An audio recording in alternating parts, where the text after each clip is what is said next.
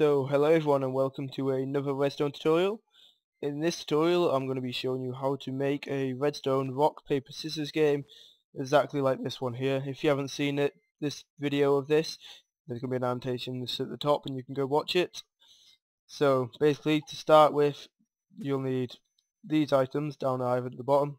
Well, you won't need the dirt. You'll need redstone dust, a redstone repeater, not many, redstone torches. Any block. For this I'm going to be using yellow wool, just like this one here, signs, and the buttons. So to start with, you're going to want to make your, first of all you want just a line of yellow wool. I can hear water there. Yeah, so I'm going to go somewhere else. So you want a line of yellow wool, just like this. There you go. So here I'm going to have 3 buttons, one for rock, one for paper, one for scissors. And then here you want a redstone repeater there, one there, and then block the redstone dust just like that. And then you want to go 3 out on each side, 1, 2, 3, and then up. And then you don't want to put your block straight there. You want to move it up twice, and then you can have your blocks. So what you're going to be building here is an RS NOR latch, so that when you press a button it stays on until you press a reset switch. So to make the RS NOR latches, you just put the torches on like that, and then redstone dust on top and to the side of each one, like that. So there you go, you've got one of them set up already. And now I'm going to have my reset here, so I'm going to put a button there. So 1, 2, 3, leave a gap of 3, then 3 more buttons on this side, and then the same here. Same as before, 1, 2, 3, up 2, 1, 2, 3, up 2, like that. And then you can build the RS NOR latches again on this side, just like that.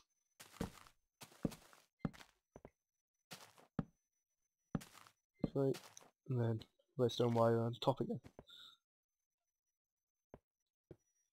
So there you go. Now if I press this, well, that's a better example because that one's already off. As you can see, this wire here is already on. Press that and it'll go off, and then it just stays off no matter what I do. By the way, if this is your first tutorial, I'd advise watching my other ones, my more simpler ones, like my basic logic gates tutorial, annotation above now, and then you'll understand what these actually do and how to make them.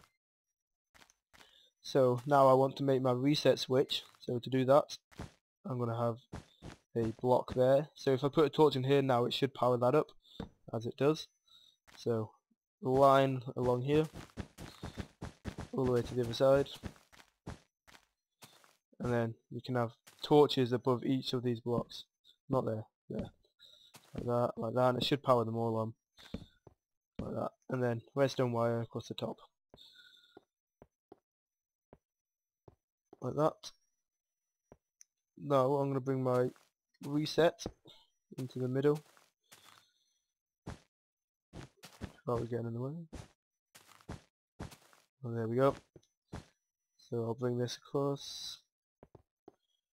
Like that. Probably need a repeater because this is too far away. Let me just test it. Did all them torches go off? Yeah, as you can see, it doesn't quite reach the last few torches, so I'm going to put a repeater here just to extend it. Now it should. But what you want to do is you want to invert your reset button. So now you go like that. As you can see, all these outputs are on.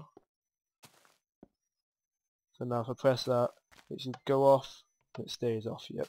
And now I can reset it, and it will go back on. So you want to extend the outputs on both sides. And then one more here. What you want to do now is you want it so that once you press one, it selects that choice and it's stuck in, and you can't press any other buttons. Because at the moment I could press rock and then I could press paper, and then I've selected both. So my chances of winning doubled, probably more than doubled. So to do that, you want to follow what I do here. Basically what you're going to do is you're going to have it so that when this one is switched off, these torches will come on and activate both of these 2 wires. So like if I switch this one on now, the middle one, as you can see it activates them two torches and these two continuously on whatever happens. So you press this, that would turn off normally, but because it's still being powered by that, it stays on. So let's reset that. And then you want to leave a gap, and then you want to do this. And then extend this wire along here and over the top. And now you put a torch on here, so when that one switches off, that torch will be activated and this one will always be on. And then another one in the middle, so that when that's activated, that's always on. So extend this up again. And then you want to build another one of these, but on this side. Just like this. Torch there, and then wire across the top again. So, as you can see, all three of these are off at the moment. I press this one, the middle one goes off, the other two stay on. And if I try and press the outside one, it doesn't affect anything, the middle one's still being selected. So I'll just reset that. And then you want to do the same on the other side. So just copy exactly as I've done there. Just like this. And then here. 1, 2, 1, 2, 1, 2. Whoops. Whoops. There you go. Like that, and then place the torches on each side and in the middle. Then we'll test it on this side, so let's press the right hand side one this time. As you can see there, it's switched off. Press the left hand side one, and nothing happens. So reset that. Now what I do here is I'm going to change this last one to a repeater actually. I'll show you why in a second. And then a block. The point of the repeater is so that it activates the torch on this block, so when it's on that's off, and it can still send the wire through, whereas if I just had wire there, it doesn't go through. So just put repeater there. Block, block, block, torch, torch, torch. What I'm building here is so when one of them's selected, it goes back and it signals a torch showing which one you've selected. So a little platform here. You're gonna have signs here, so let's quickly put these in. Rock, paper, and scissors, and then a torch on top. 1, 2, 3. So I'll extend these up. Torch on top again. Torch on top again. Torch on top again. Now I don't want it to interfere with that, so I'll have it going along and up. Like that. Like that. Like that. And then these are going to eventually come into here. So we'll bring them down. Bring this side down. Bring this side down. I think I'll probably have to extend these two sides out and bring these wires in. So repeater there, going in, and then these two wires can come out. These two wires can come out.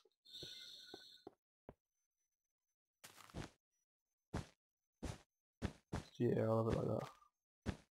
And I'll do the same on this side. No, or not. Yeah, there we go. So 1, 2, 3, 4, 5, 6, 7, 8, 9, 10, 11, 12, 13, 14. Ooh, that's just too long, it won't reach. So I'm going to have to put a repeater somewhere. Which is kind of annoying, because I like to use as little repeaters as possible so that the wire is as quick as possible. So I'll put a repeater there, and on that side. Now this middle one, let's put a repeater there, redstone wire there. 1, 2, 3, 4, 5, 6, 7, 8, 9, 10, 11, 12, there we go. So at the moment they're all off. If I press paper, paper comes on, reset it, press rock. We'll try the only one working system, so if I press scissors, as you can see, nothing happens. Press paper, nothing happens until it's reset. So just give you a little overview of that, and we're going to be doing exactly the same on the opposite side. So block on top of each torch again. Redstone, redstone, and then same as before. Long and up, long and up, and then extend these down to the bottom. I want to build that little platform again, and I'll quickly make it day. There we go. Exactly the same as the other side. Whew. Extend these out one, like that. Extend it out again. Go up again, like that.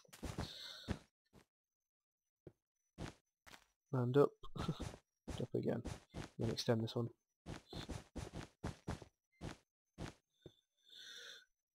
I like to keep things symmetrical, so I'm going to put repeaters in exactly the same place, like that, and fill in the redstone.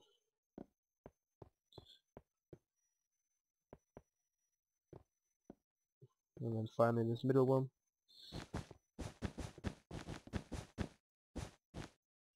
Oh, whoops.